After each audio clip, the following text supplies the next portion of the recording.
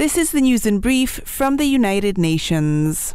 The head of the UN Health Agency, Tedros Adhanom Ghebreyesus, has spoken out against the effective destruction of a hospital in northern Gaza by Israeli forces over the weekend, leading to the deaths of 8 patients, including a 9-year-old child. Kamal Adwan Hospital was raided by the Israeli military over 4 days last week, and the World Health Organization, WHO, said that many medical workers were reportedly detained. Gaza's health system was already on its knees, and the loss of another, even minimally functioning hospital is a severe blow, Tedros wrote on social platform X.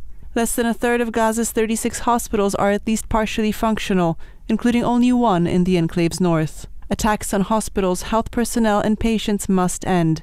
Ceasefire now, Tedros insisted.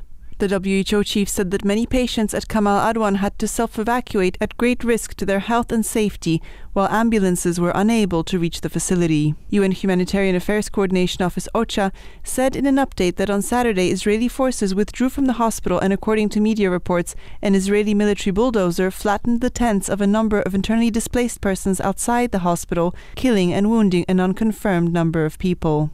Poor migration governance can lead to exploitation and deadly abuse of migrants at the hands of traffickers while inflaming social tension in host countries. That's the message from UN Chief Antonio Guterres, who on International Migrants' Day observed on Monday called for safe migration governance rooted in solidarity, partnership and respect for human rights. Failure to respect these values corrodes our common humanity, said Mr. Guterres, who stressed that migration can be a force for good, enabling millions to improve their lives. International cooperation on migration is governed by a global compact that countries adopted 5 years ago. The document has become a resource for member states to assess actions, enhance cooperation, and expand rights-based pathways for migration, the UN chief said. Echoing his words, the head of the UN Migration Agency, IOM, Amy Pope, said that when it's managed well, migration is a cornerstone of sustainable development, prosperity, and progress. The contributions of people on the move enrich both their origin and destination countries, she insisted, calling for countries to harness the power of migration.